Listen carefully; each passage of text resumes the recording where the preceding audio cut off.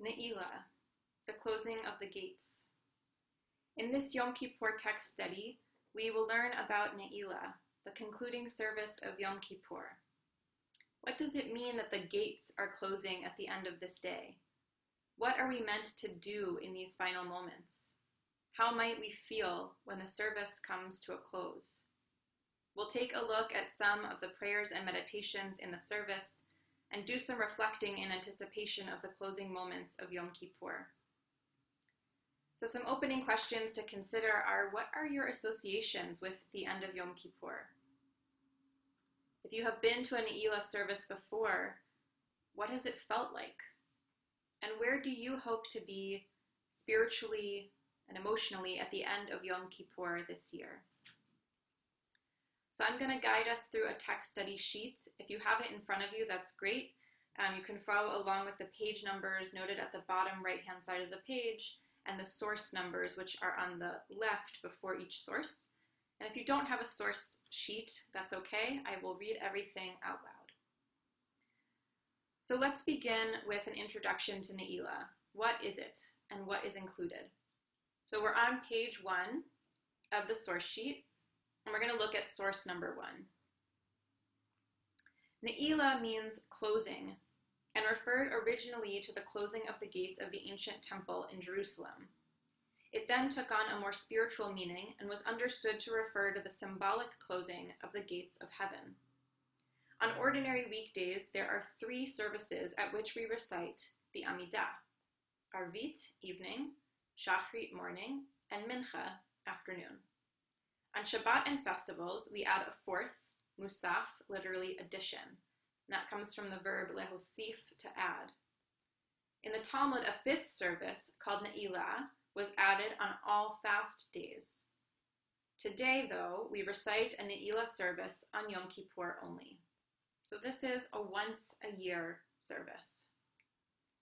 I want to bring us into 2 pieces of liturgy included in the Ne'ilah service. The first is a piyut, a poem, and the second are a series of lines that come at the very end of the service. So we're going to look at source number 2 on page 1. Attributed to Moshe ibn Ezra, often referred to just as Ibn Ezra, this piyut introduces Ne'ilah in the Sephardic rite. Note that the name Moshe and the word chazak, be strong, are spelled out in the first letters of each verse. So if you have a source sheet in front of you, on page 2, you'll see a copy of El Norah Alillah. The first paragraph is the introduction, sort of a chorus of sorts. And then if you look on the right-hand side of the page in the Hebrew, the letters at the beginning of each stanza spell out Moshe, Chazak. And the last stanza is an addition that appears in some versions of El Norah Alillah. So this poem is a plea for forgiveness. This piyut entered the Ashkenazic Machzor in the 20th century, marking the opening of the ark for Ne'ilah. The last stanza, as I just mentioned, is not part of the original poem, but has been attached to it in many editions, including the edition in Lev Shalem. So let's go to page 2 of our source sheet and take a look at the piyut, at the poem. I want to draw our attention here to the first, the third, and the 4th stanzas. So the first stanza begins, El Norah Alillah, awe-inspiring Creator God. And again, El Norah Alillah, awe-inspiring Creator God.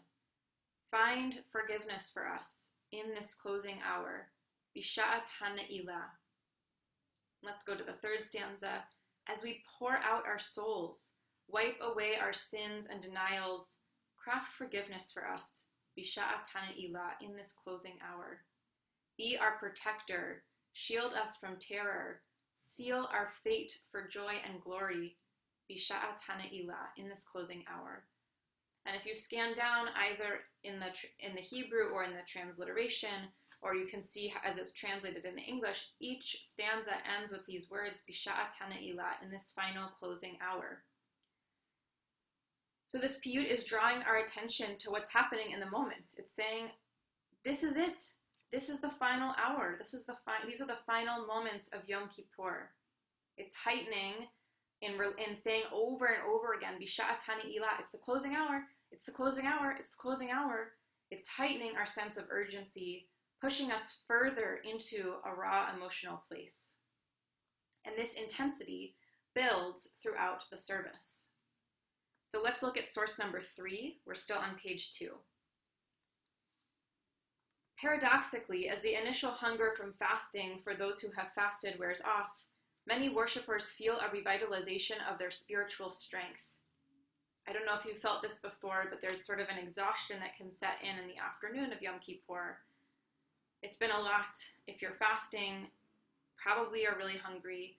If you're not fasting, you're probably really tired, and you probably are really hungry. And there's sort of an exhaustion that the day is still going on. There's still more to do. And then somehow, and I have experienced this almost every year, somehow in those final moments, there's this extra surge of energy. I'm a runner, and I feel this when I'm running. That mile, the middle of my run might be totally exhausting. And somehow that last mile of the run, there's this extra bit of energy that comes from, I don't know where. But that's sort of what's happening emotionally for us with the Ne'ilah service. Beginning with the repetition of the Amidah, the ark remains open throughout the Ne'ilah service. And so all who are physically capable remain standing, an act that requires additional effort and adds to the feeling of urgency and spiritual transformation. And for those who aren't able to stand, the invitation is to lift yourself spiritually. This is wear yourself down spiritually. Be totally raw and open in this moment. Give it your all, physically, emotionally. In the Amidah, this commentary tells us, the phrase used since Rosh Hashanah, inscribe us in the book of life, write us in the book of life, now becomes seal us in the book of life. So seal comes from the word lachtom, to sign, and you can see this in the 4th stanza of El Nora Alila. So let's go back up there. Here it means seal our fate for joy and glory, Bisha'at ha'ne'ilah, in the closing hour. And you might remember, seal us in the book of life. Don't just write us there. Don't just say that it's going to be that way. Don't just let it not be that I am only considered for good and written for life, but actually that it's a done deal that I will live this year. So this phrase, seal us in the book of life, the Chotmenu b'Sefer HaChaim, is the final seal placed on the divine decree. And so as the climax of the Day of Atonement of Yom Kippur rapidly approaches, the prayer leader and the congregation join in the recitation of 3 biblical sentences whereby they rededicate themselves to the essential theological doctrines of Judaism. So this is at the very end of the service. In many communities, this is a moment when maybe all the kids are already on the bima with their shofarot. People are standing. The energy it's totally the climax of the service because we're almost there. So the first is a single recitation of the Shema, this quintessential affirmation of faith. Shema Yisrael Adonai Eloheinu Adonai Echad. This is followed by a 3-fold repetition of praised is God's name, whose glorious kingdom forever and ever. The line that's usually recited as a silent response to the Shema. Baruch Shem Kevod Malchuto Leolam Va'ed. And finally, the verse, Adonai Hu HaElohim, the Lord is God, is repeated 7 times. Rabbis tend to keep track, if you can't see our hands on the lectern, we tend to keep track of which number we're at. We're totally exhausted at that point. So this declaration is followed by a long blast of the shofar, Tikiya Gedola, an echo of the ancient practice of sounding the shofar to proclaim the beginning of the 50th, the Jubilee, year of freedom throughout the land. And that comes from Leviticus 25:9. Just as all lands returned to their original owners and people who were enslaved were freed from their masters with the onset of the Jubilee year, so we celebrate our personal liberation from the overwhelming burden of our transgressions. Such a release in that moment. We've been blowing the shofar throughout the month of Elul, and we heard it on Rosh Hashanah, and in many ways that shofar, that blast of the shofar is cracking our hearts open, and in some ways this one is meant to seal it back up. The piercing blast of the ram's horn also symbolizes the certainty that we have been granted divine forgiveness and been inscribed for a good year. This confidence in the future is expressed as all join in saying, L'shana haba'a b'Yerushalayim, next year in Jerusalem. So let's take some time to talk a little bit more about the tone and urgency of Ne'ilah. We're on page 3 of the source sheet, and we'll look at source number 4. The sun is in the treetops. It's Ne'ilah, and we're watching as the gates of heaven slowly begin to close, holding a mixture of hope and trepidation. Have we changed enough this year, this day, for our prayers to break through into the heavens? Will the gates close before we can plead our case? So I don't know, I've felt this before, I don't know if you have, but I have definitely had this feeling of getting to the end and feeling like, no, wait, there's more to do. There's more work. I'm not done. I'm not ready. And that is part of the emotional, that is part of the tone and the emotional sensation of the moment. But wait, what gates? You probably have been thinking this many years before, many times before, maybe during this text study as well. What are we talking about? What gates? What does that mean? So let's look at source number 5. Rabbi Artson brings us into these questions. Where are those gates? Inside our hearts? In God's ample love? At heaven's door? The choreography of keeping the ark open throughout the Ne'ilah service offers a visual that the closing gates are literally just before our eyes, the gates of Torah. But that where is never nailed down, never specified. And we don't identify the when of our gates either. The end of services? The end of Yom Kippur? So this too can feel almost anxiety-producing and nerve-wracking. I want to get through this. But there's an interesting idea. This is an interesting idea, maybe in contrast to other Jewish perspectives on Shuvah, on repentance, this idea of urgency. Rabbi Artson reminds us and brings us into this idea that the bigger paradox, even than these gates themselves, is the very tradition that is rushing us to repent while there's still time. That tradition that's rushing us to repair while there's still time is also unambiguous in holding that God always welcomes the sinner, is also always eager for us to turn in repentance. But if God is always eager to turn to receive the sinner in repentance, then what's the rush? Why do we feel pushed to hasten our process to coincide with the conclusion of Yom Kippur? Why do we need to rush so much? If we're always able to do this, if we are encouraged as we are to throughout the year atone for our sins, repent, make apologies, make amends, and change, what's the big rush right now? So Rabbi Artson suggests, were we to operate only with the assumption that repentance always is available, then we would never be motivated to actually change at a particular instance. Just as knowledge of our certain mortality infuses our life with a need to seize the day, so does the push of Yom Kippur as a time particularly favorable to tshuva, repentance, inspire us to more focused contemplation than a more open-ended process would. And as I said in my text study for Rosh Hashanah on Aseret Yemei Tshuva, this is a season when we are told that there is extra openness to repentance, to tshuva, that God is extra present for us in that time. And so there's an encouragement to do this always, but also to acknowledge that this season, there's a particularism to this season, a particular openness and a particular opportunity.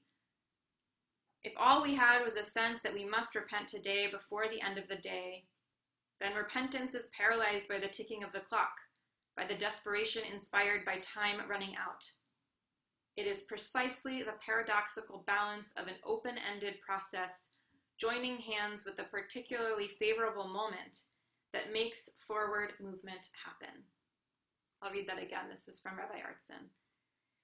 It is precisely the paradoxical balance of an open-ended process, joining hands with a particularly favorable moment, that makes forward movement happen. So I want to encourage you to notice for yourself what you're feeling and experiencing in that final service. How are those sensations? I'll be able to do this later. It's okay. I've been able to do this, and I got to get this in right now. It's about to be over. This moment is going to end. How do those paradoxical sensations serve you and guide your experience? So what happens after Ne'ilah? We're on page 4 of the source sheet, looking at source number 6. One of my favorite stories, a Hasidic tale, the story of Reb Zusia.